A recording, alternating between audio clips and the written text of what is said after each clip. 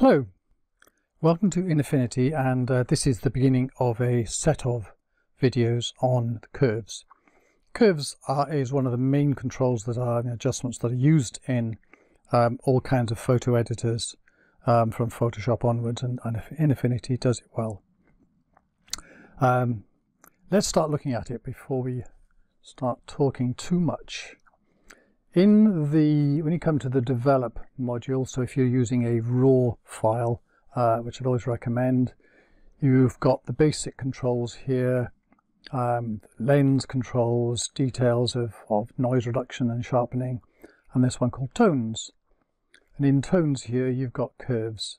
You also got black and white and split toning, but all we want today is curves. Just showing you that these are here and you can use them in this. I actually often use curves more in the photo module, in the photo persona, because it's more it's non-destructive, which means that you can go back and change it. So let's go on to that, but just to know that the curves are here in the develop persona. So when you click on develop, then this takes its time, but there we go, it comes into the persona here, the photo persona, in which we can find the curves here.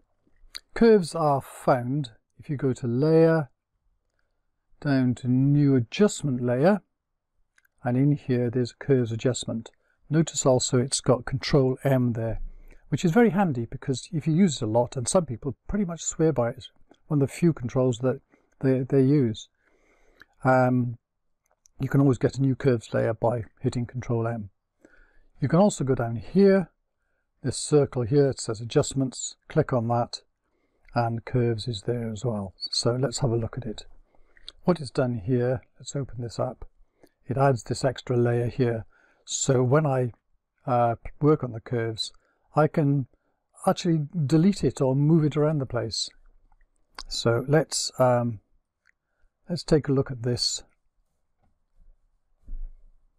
Excuse me, I'll just move this out the way. There we go. Bring up the controls for this. So what have we got here? What we got here is, this here is the histogram. And notice that it's exactly the same as the histogram up here. It's the white bit there, the same shape. And what this says here is this goes from darks to lights, so black at this end, white at the other end. And upwards for the histogram is how much. So there's a peak here, which is sort of the low to mid tones, which is probably all this lot here. And then there's a big peak here up to the bright stuff, which is going to be largely the sky. And then varying amounts down here. So different pictures will show different histograms. Normally it's nice to have a good spread across. This is just for information, the histogram. You don't actually use it as part of the curves. The main thing is this line here.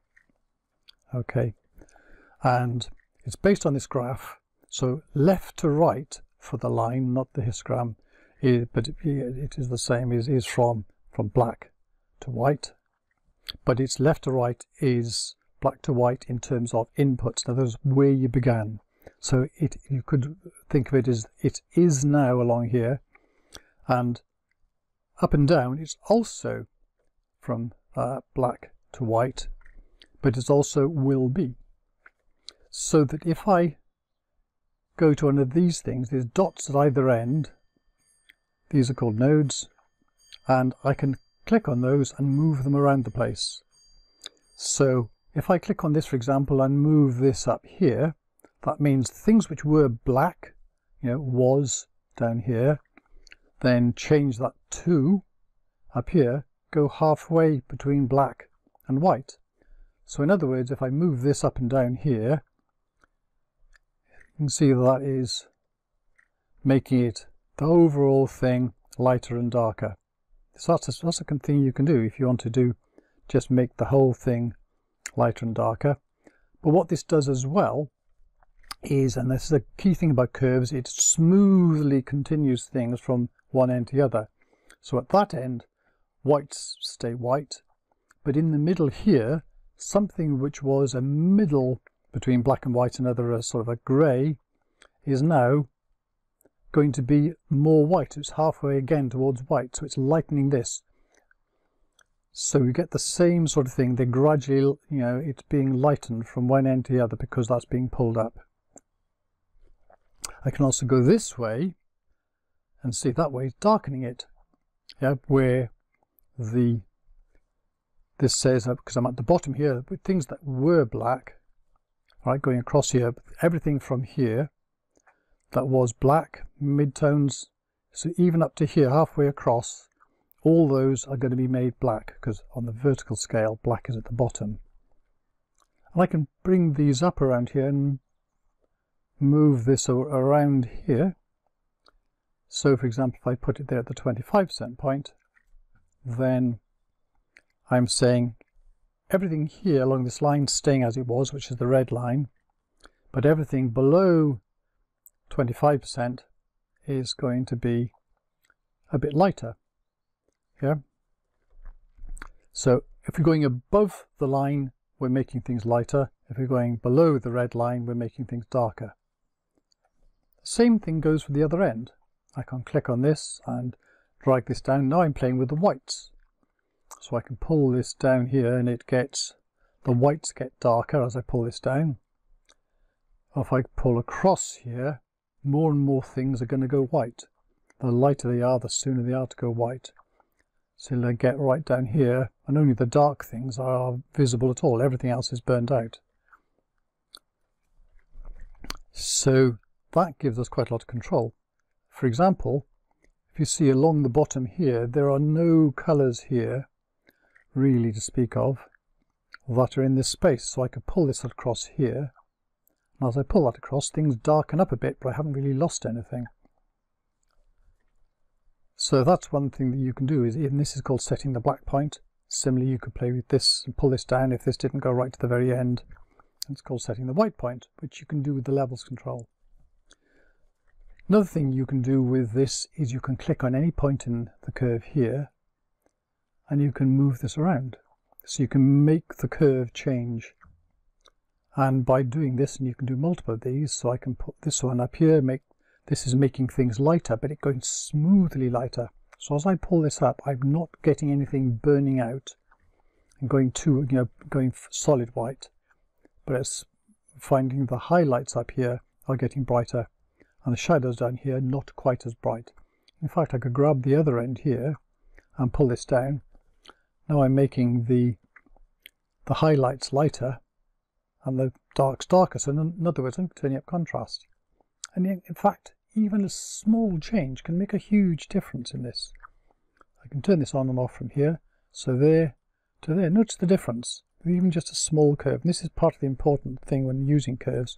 Little differences, little changes make a big difference. So be careful with it. If you want to get rid of a point, right click on the point.